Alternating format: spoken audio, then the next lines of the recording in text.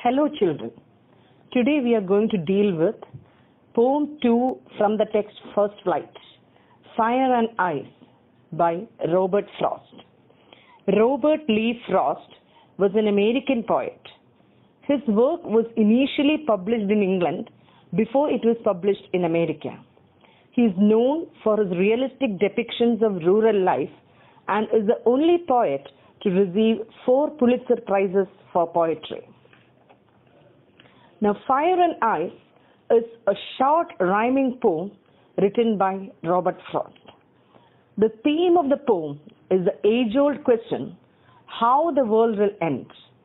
And the poet gives us 2 options, either by fire or by ice, as suggested by the title. Probably the poet is inspired by the Italian writer Dante, whose Inferno, the first book of his epic, Divine Comedy, deals with the subject of sinners in a fiery hell up to their necks in a lake of ice. Another source claims that the poem was created following a conversation with astronomer Harlow Shapley about the end of the world. The noted astronomer, when questioned by Frost, said that either the sun will explode or the earth will slowly freeze. Now coming to the poem, I'll just recite the poem. Some say the world will end in fire. Some say in ice. From what I had tasted of desire, I hold with those who favor fire. But if it had to perish twice, I think I know enough of hate to say that for destruction ice is also great and would suffice. Let us come back to the first stanza. Some say the world will end in fire.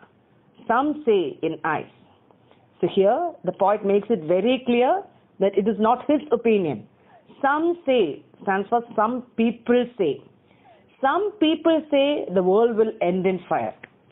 Some other people say that it will end in ice.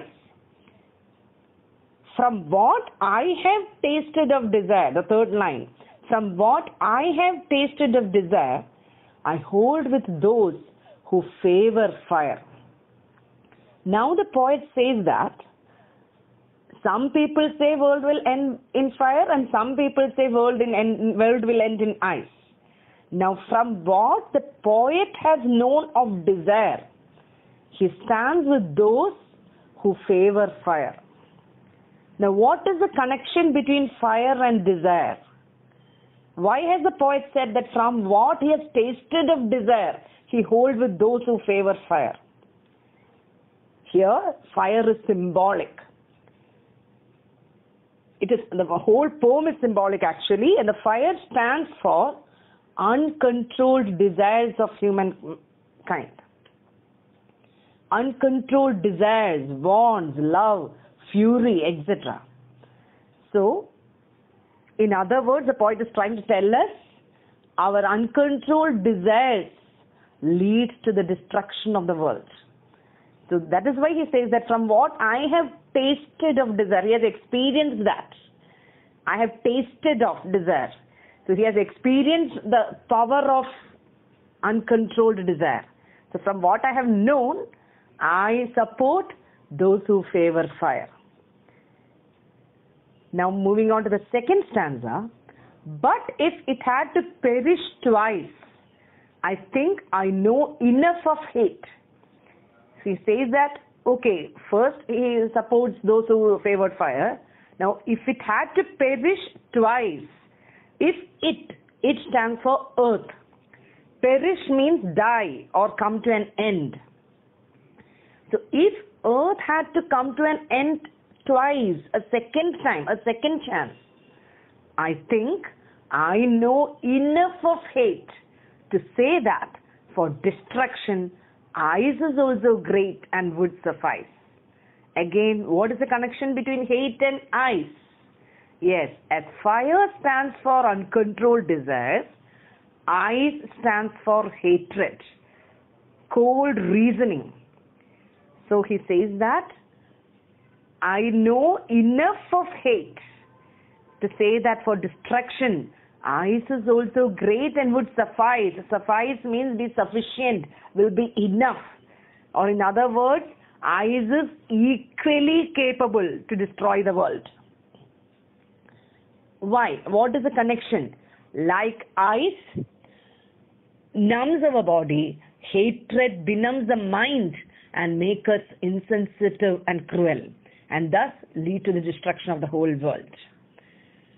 So in short, the speaker uses these natural elements of fire and ice as symbols for desire and hatred respectively, arguing that both emotions left unchecked have the capacity to destroy civilization itself. Ice and fire, though utterly different in the literal sense, here represent one and the same thing, the destructive potential of humanity.